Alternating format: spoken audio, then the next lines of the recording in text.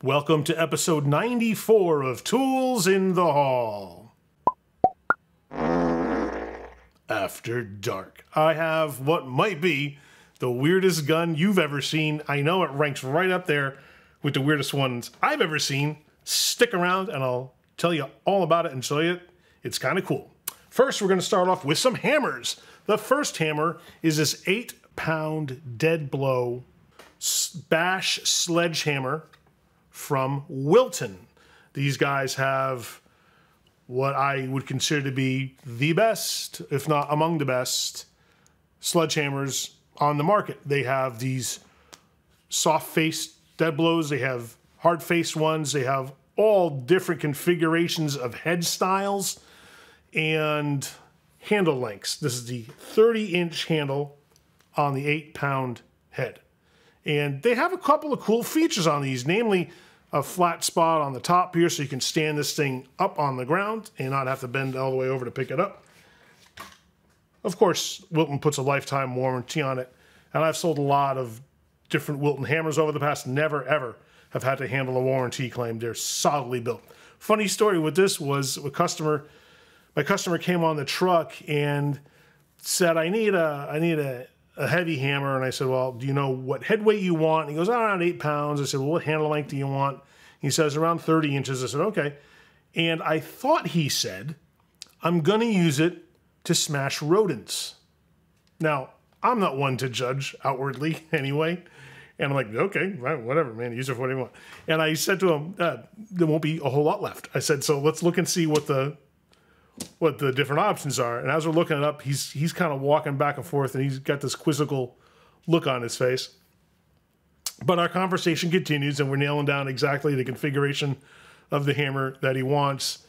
And he said, yeah, I got to take these rotors off these trash trucks. And I said, I thought you said you're going to smash rodents, not rotors. And he said, I was wondering why you said there wouldn't be much left. So it was a funny misunderstanding, and how I heard it, I really enjoyed the visual of watching this guy smash rodents with an 8-pound sledgehammer. Not that I'm into blood sport, but you know, to each his own. Why do I have a Matco hammer? Because I handle a lot of warranties for brands that I do not carry. If someone does not see a Matco truck or a Snap-on truck or Mack or Cornwell, I will handle warranties on their behalf. So I will take their broken hammer, send it to Matco, and then Matco may or may not send back a replacement hammer. I try to tell people realistically what to expect, and that is Matco bats about 50-50 with me sending stuff in. Sometimes I get it back, sometimes I don't get it back, and then I'll never see it again. So usually people go like, nah, whatever, it's broken anyway, I don't use it. Well, all right. And I understand that resignation, but what saddens me is that people paid really good money for this stuff, and when we send it to Matco, they really are obligated to send it back, but they're not that great at handling the warranty stuff at the corporate level. The guys on the trucks are a completely different story. You may have good or bad experiences with them, but corporate is not consistent. So when my customer came to me with a broken Matco hammer, I said, okay, I'll send it, and I'll give you an example. I sent them 2 hammers once a year or so ago, and they weren't, well, we waited weeks, and we finally called them and said, hey, can you give us a status on this? And they said, yeah, those aren't covered under warranty. I said, oh, but they are, because it says right on your website that they're covered under warranty when we set up the return authorization. And the guy said, well, we scrapped them, so you can't get them. I'm like, those weren't yours to scrap. And I had to speak to a manager to resolve it, and they resolved it. They sent us 2 new hammers, but I wondered, why did it take that level of effort when there isn't another company that I've ever dealt with which has done something like that? Just tells you you're out of luck, denies a warranty claim for something that is in fact covered under warranty, and then says that you can't have your stuff back. It was very strange. We got that resolved. That was the only time I had that particular kind of incident with Matco. So I don't want to bash them for it, because it may have just been catching the wrong guy on the wrong day. But the long and short of it is, I'm still waiting for stuff to come back that I sent them months and months and months ago. So I'm sure it's not a back order issue. I'm sure they're just not that good at tracking and processing warranty orders. That has been my experience. Your mileage may vary, but I tell my customers if they want me to handle it for them, I'm happy to do that. but there's going to be a shipping charge regardless of whether or not we ever get anything back, because I have to pay to send it to Matco, and people understand that. They're just happy to have me take care of it for them. And in fact, I had a customer a few weeks ago, actually a couple of months ago, give me a broken 1/2-inch Matco ratchet. The handle was broken. And I said, okay, we'll send it in. I can't promise you a time frame. He goes, whatever. He says, I don't use it anyway. So we send the ratchet in. Well, it took 2 months to get the ratchet back. And I handed it to him last week.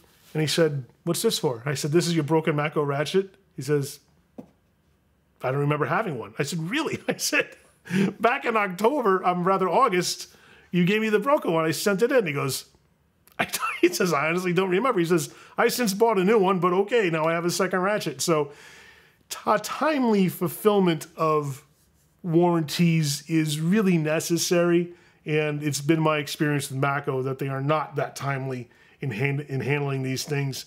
But it's just the way it is when dealing with them. Unlike Snap-on, who handles their warranties extremely effectively. This is the long-handled 1/2-inch Snap-on ratchet. This one was broken here. It had peeled away where clearly somebody was using it for a job it was not intended to be used for. But Snap-on is very good about handling warranties. Even when something's been abused, I have never had an issue with sending things to Snap-on and having them fulfill the order in a timely manner. And if something's on back order, they tell me when I call it in. So I can convey that to my customer and manage their expectations properly. So I really do enjoy working with Snap-on, not so much with Matco. Mac's not bad, and then Cornwell's terrible. So we may never get stuff back from Cornwell. I want to say most of the stuff I ever sent them has not come back. And those are the brands that I don't carry myself. Those are the other tool truck brands. So any brand that I carry that I can get through a distributor or through a manufacturer that I work with directly, completely different story. So I do these things on a best effort basis, or I can't promise anything, and I don't charge anything for my time. I just have to charge a small fee to cover shipping to get stuff back and forth. But just came back from Snap-on this week. That hammer came back from Matco. Those customers will be happy this coming week when I deliver it for them. One of my customers asked me about windshield tools, and I was showing him the windshield trim removal tool, but he didn't like them. He said, do you have something that's kind of curved and not made of plastic? And there's a ton of plastic ones. So this is one from Lisle. It's not made specifically for windshield. It's a trim remover, but he said this would work perfectly for working on windshields. So we're getting this one. We can see the curves on either end of this. And it's inexpensive. It's like 23 bucks on the truck. And like all Lisle stuff, these are high quality items, lifetime warranty on them. They stand behind everything, but my breakage rate on Lisle tools is really low. I rarely have to take care of warranties for any of their stuff. I know Milton for air chucks and inflators and air tool fittings. This is a long reach air chuck, dual head on it for the dually wheels on large trucks. This end is for the inner wheel, and this end is for the outside wheel. So you'll pull back on that stem, on that valve stem to inflate, and on the inner wheel you'll push in on that valve stem. And these are nice and long, so you don't have to get down that low, and you can work it in if you have to come in at an angle, because sometimes the valve stems are a little straighter than they like to be. It'd be great if the valve stems came out a little bit. Sometimes they're not that flexible, so you have to kind of get it in there. These are the ones I normally carry. For some reason I was out of them. I forgot to restock on them or something, and I had a customer asking me about them. So this one goes to a customer, and I've got another one that goes back in inventory. I had a customer ask me about an air hammer, and normally I would recommend the Ingersoll. Aircat also has excellent ones, and K-Tool now has one. I don't know who manufactures it for K-Tool, and I am interested, but I don't know the quality of it, so I don't normally recommend that. So the one I do recommend are the Ingersoll ones, and Ingersoll has had for many years their 119 Max air hammer, which was their standard in the industry. Great hammer. But Matco and Snap-on both had one that was stronger. And people who work on heavy trucks prefer the stronger hammers. Well, Ingersoll came out with their 135 Max air hammer. This guy is 15% stronger than their standard air hammer. This is the kit that comes with 5 chisel bits. The chisels are not covered under a warranty, but the air hammer has a 2-year warranty. So it's nice to have more than the 1-year standard warranty you see on a lot of other air hammers in the industry. And this one costs over $100 less than the Snap-on one does. So I like the pricing on it. And when my customer said to me, I need an air hammer, I said, would you like the, and he goes, yes. Because I think he knew I was going to say, you know, the heavy duty strong one, or do you want the standard duty, you know, one that's not as strong? And he knows exactly what he needs this for because he works on trash trucks. So he's going to be working on stuff that requires the strongest air hammer he can get his hands on. And I wholeheartedly recommend this one because I have sold this a few times in the past since they came out with it, and everyone raves about it. So I like the fact that it competes very well with the Matco and Snap-on offerings. Here's a cool offering from Astro. They have a 10-piece snap ring plier set. And you can compare this to the larger set, the 16-piece set from Lang, and I have one from K-Tool that are made in the USA. This is made in China, so it is less expensive, but it's significantly less expensive. This one only costs $54.99 as opposed to the $160 one that Lang costs. Now, people are happy to buy the Lang one. I have only really ever sold the Lang and the K-Tool ones. I have not sold the Astro one before, but somebody specifically asked for it. They saw it in the flyer. They liked the price. They asked me to get it for them. And it has both straight and bent tipped snap ring pliers of varying sizes, and we'll see how it performs for him. I always like when people buy stuff that I don't have experience with because I rely on that feedback to know, A, is it worth carrying on the regular? B, is it worth recommending if I don't carry it? And if not, what should I carry instead? So I've always had good luck with Lang and K-Tool. We'll wait to see how this one from Astro pans out. But if it's anything like everything else that Astro makes, I'm very, very optimistic because I have never known anyone to be let down by an Astro tool. And their stuff is always reliable, solid. It's priced really well. But there's a lot of people who don't like the fact that this stuff is made in China. Fair enough. If there's a US-made alternative, like I said, you want to spend $100 more to get a 16-piece set made in the USA, you're welcome to, and I'm happy to sell it to you. It's really just a matter of choice, and I like being able to offer that choice to people. There's been some interesting comments on some of my previous videos about stuff made in the USA, and some people seem to have, you know, something really getting under their skin about some of the brands that aren't made in the US, and I don't really know why. If people don't understand by now, in this day and age, that we are living in a global economy and where companies can make a quality product for less, they will do that.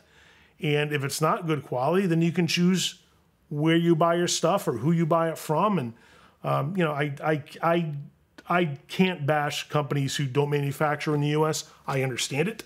And, you know, as long as they can come up with good products, good prices, and they're going to stand behind it, sure, why not? Would I prefer that companies manufacture in the US? Yeah, but it's not realistic. I mean, no country limits their manufacturing to everything within the country. We have been exporting and importing products for centuries, if not millennia. So it's something that has always been a thing. No one's ever going to be able to make everything within the borders of their own country. So I would just recommend that you get over that and move on and go instead for value, go for quality versus cost, and look at what you're getting, and then you can make a more informed decision. Because guess what? People can make crappy products in the US too. So it's not a guarantee, and you don't always get junk from China. There's some very good high-quality products that come out of China. Milwaukee, for example, manufactures in China, and they have the best power tools on the market, quality, price, and warranty-wise. So it's kind of tough to argue that. So I don't like to engage in the argument because I think it's a silly one. Buy what you like, buy from whomever you want, but it's not always easy to know the country of manufacture on these things, and if you did, there is not always a made in America alternative. This is an M18 reciprocating saw from Milwaukee. It's their Sawzall brand reciprocating saw. The tool carries a 5-year warranty, as most of their tools do.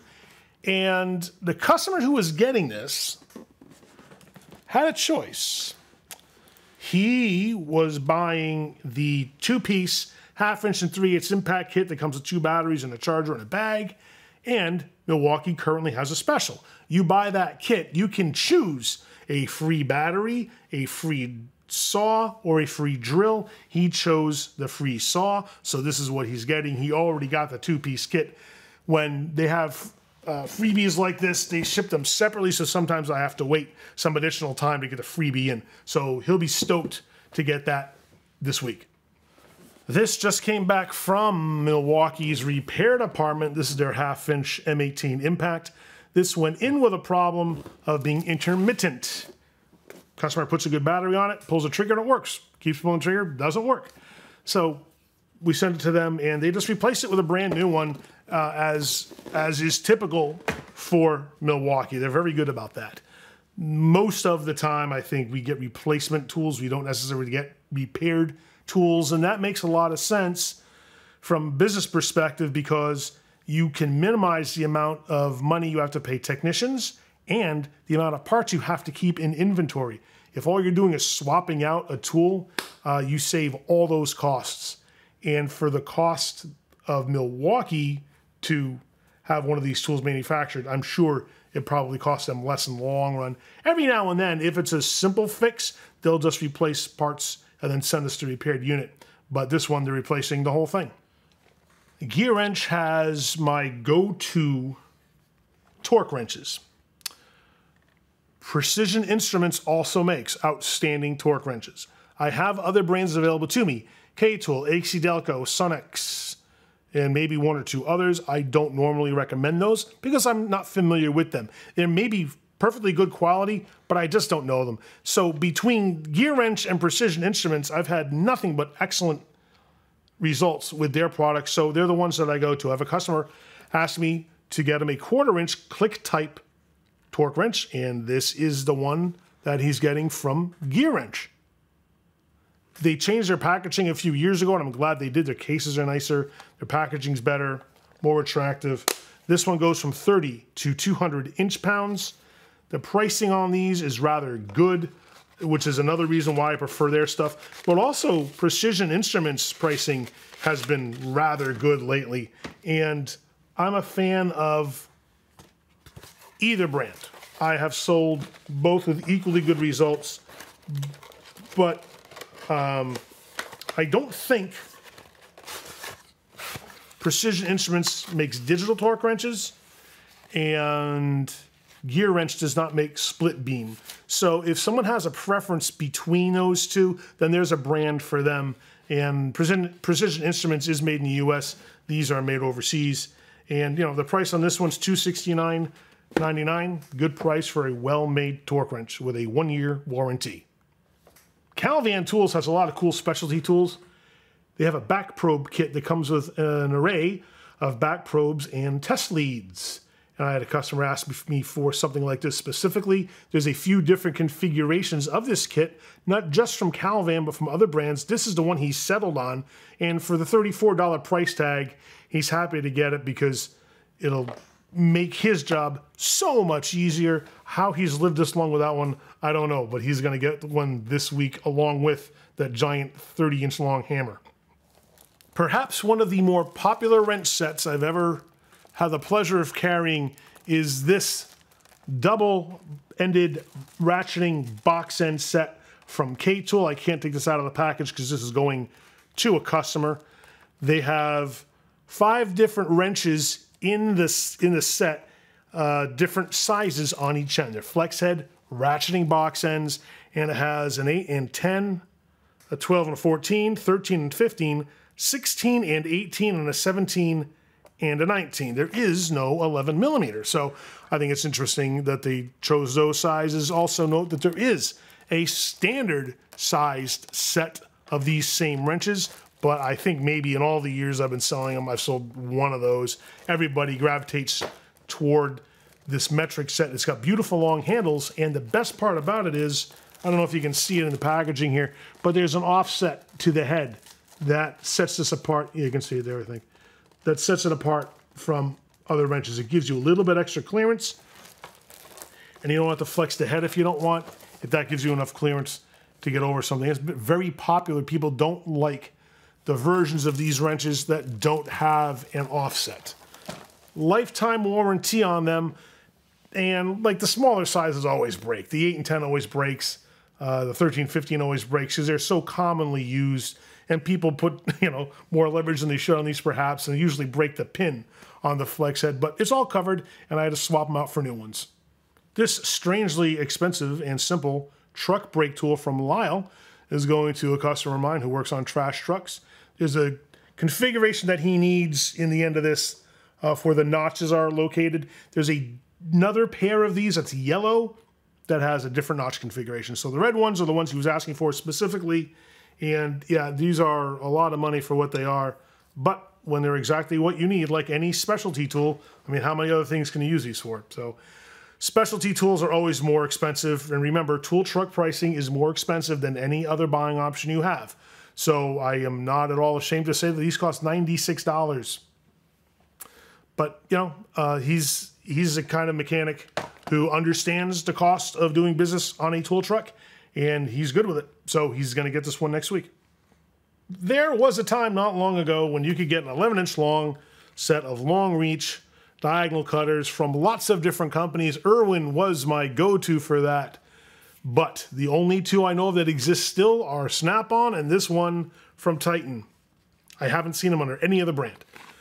And it's a bummer because I really like the Irwin ones. I used to sell them quite frequently, but now I have to stock the Titan ones, which isn't bad. I mean, they're still perfectly good quality. Never had any issues with them. But it's just, I don't like not having options, I guess is really what it comes down to, because I can't offer the options then to my customers. So when someone says, you have long reach dikes, I say, well, yeah, these. And they're fine with it. But lifetime warranty from most every hand tool from Titan. These are good, high quality cutters. And they're going to a customer. Yeah, they're going to a customer. They're not going in inventory. They're going to a customer this week. One of the more popular inspection lights I have are these micro stream lights from Streamlight. Blue, red, coyote brown, and they also have black. I know I got a black one around here somewhere. I just haven't seen it. And they're awesome little lights, fairly bright for the size. The top off at 250 lumens. They are rechargeable. They have a clip on them that you can use for your pocket or the brim of your ball cap, and they come with a lanyard and a charging cord. I love these little guys. They're such a terrific option if you don't need a ton of light and they're doing some up-close inspection work. They put a lifetime warranty on them like most of their other products. I'm a big fan of Streamlight for a lot of reasons, but you have heard me say many times how for a lot of products I prefer the Coast brand lighting, and it's true. So when Streamlight has a product like this that Coast does not have, I'll go with the Streamlight ones. And I don't know that Coast has one quite like this, so it's the Streamlight ones that I go with all the time. I've never had to take care of one of these under warranty. They're super reliable, and they're just an all-around great little light. Terrific for gifts, too. So, when you're looking to put some stocking stuffers in people's stockings this Christmas, consider something like this. Streamlight also has these pocket mate lights, which are these little square aluminum-bodied lights that are also terrific gift ideas. So you can't go wrong because everybody needs a good light. And especially when you have something like this, easy to keep with you all the time. So it's part of your everyday carry setup. If you need a good composite bodied right angle die grinder, Ingersoll has a great option. These are a little pricey at full price, but I bought this as part of a bundle deal with some other things, so I can afford to sell this for less than the list price to make it much more attractive. So when I can knock a bunch of money off the price, I'm happy to do it because these are such high quality die grinders. I do normally sell the Onyx one from Astro until I think they discontinued what was my favorite best-selling angle die grinder. It was this quick lock one that had a headlock feature on the back here. You just pressed a button and you only needed one wrench then to open up the collet. This one you need 2 wrenches for the collet, one up here and one right there down in the shaft that you use to loosen and tighten the collet. Aircat also has an excellent one. It's a little larger than this. I think that one's a 1/2 horsepower. This one I believe is a 1/3 horsepower. So it's nice and strong. The body's going to stay nice and warm because what happens when you use an air tool is compressed air cools things. So the bodies on these can get very cold when you're using them, and it's no fun to do that in the winter. So with the composite body, it's going to be warmer. Use these at 90 PSI only. I know a lot of people bump up the shop air because it has to service a bunch of lines at once. I recommend putting a regulator on the back end of this tool in between the line and the fitting. They have inexpensive brass ones that you can use just to dial in your PSI. I recommend stuff like that for these tools. If you put too high a pressure through these, you can damage the tool. I have seen it happen on some other die grinders where the back portion of here blows out. So manage your airflow and pressure accordingly, and you'll get many, many years of use out of this guy. I always feel a little antsy if I don't have one of these on the truck, and I've been without these for a little while until I place my reorder. This is the 5-piece locking pliers set from Milwaukee. These compete favorably with the Vice Grip brand from Irwin. These have a torque lock feature on the back there. That's that red thumb turn with a hole in it that you can put a screwdriver shank into to torque it around so that you get a little more gripping power out of it. And it has 5 of the most commonly used sizes and jaw configurations. Lifetime warranty on these. They're built a little beefier than the Irwin ones are, and they cost a little bit less. So these are the guys that I go to put them on the truck. This one's going back in stock. And now it's time for Tool Haul After Dark. A colleague of mine says, I know you like Smith Wesson guns, and yeah, I do. Not much more than any other brand, but I like Smith Wesson. And he brought in something for me to see, and he wants me to give it the once-over, sight it in for him, and check it out. And I will admit that it has a novelty value that I think is really cool. From Smith & Wesson, it's their FPC rifle.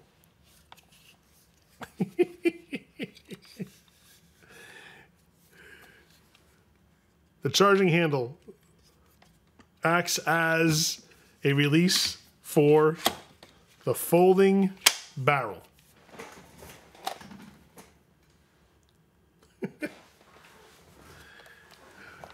The stock stores 2 magazines, and you can use any Smith & Wesson 9mm M&P magazine for this gun. So it's chambered at 9mm, and you can use any of their magazines, which makes it very handy, especially if you already own some. And the 2 magazines are locked into the stock with a latch right here. So you just push that latch, then you can pull the magazine out. The charging handle here, when you pull it back, it opens the bolt, and then you hold the bolt open with the bolt catch either here, or there's one on the other side that I just activated to hold it open.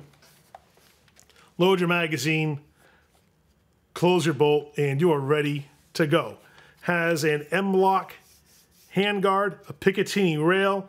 He's mounted a cool red-green optic on it. So I'm going to sight this in for him. He said, you can take it to the range and shoot it too. I'm like, nah, I don't know. But it's pretty cool. And it's small, compact, convenient. It's not a lightweight gun, though, by any stretch. This is a hefty little guy. But I really like the uniqueness of it. I like how it's easy to throw in a backpack or a bag.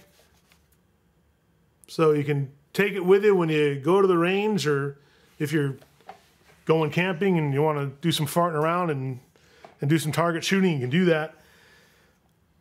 I don't really know of any other practical application for something like this. Maybe you have one in mind for when you need a folding rifle, not just a folding stock, but the whole thing.